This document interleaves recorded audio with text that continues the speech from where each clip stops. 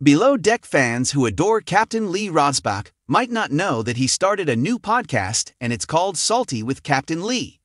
5 days ago, a trailer dropped for it, and on September 6, the first episode aired.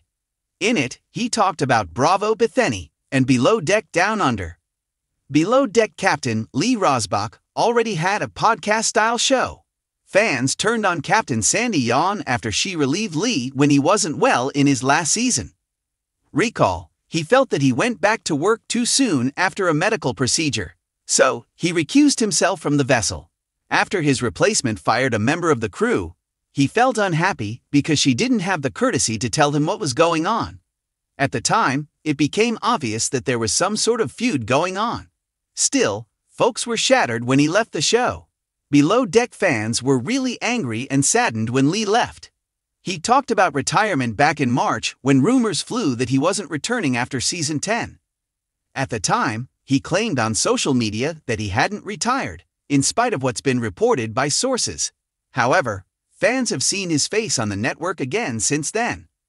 Additionally, he and Kate Chastain started their podcast-styled show, Couch Talk with Captain Lee and Kate, which premiered in August. Below Deck Star premiered a new podcast already. The first episode of Salty with Captain Lee aired on Podcast One on September 6. Captain Lee talked about Bravo. In it, he mentioned that Bethany is doing a hostile takedown on Bravo. Then he cited her as saying that Bravo despises her because of her union efforts. Getting a bit salty, he said that he wouldn't turn down some residuals. However, he's not a big union person, mainly because he's never been fired for doing a good job.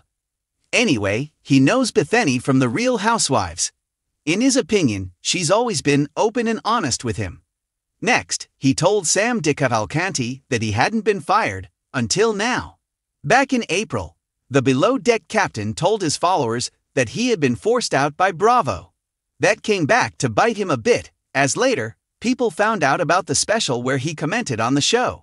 So, they slammed him telling lies about being fired out of Bravo. Actually, it seemed to be similar in format to TLC's Pillow Talk spin-off, asking for ratings and shares. Below Deck fans who tuned into the first podcast heard Captain Lee ask his new followers a favor. He asked remember to subscribe and rate it. He'd like to get the word out far and wide. Certainly, it looks like he might plan for a life totally free of Bravo in the future. Are you excited to catch Captain Lee Rosbach and Sam DiCavalcanti in their new Salty with Captain Lee podcast together? Let us know what you think in the comments.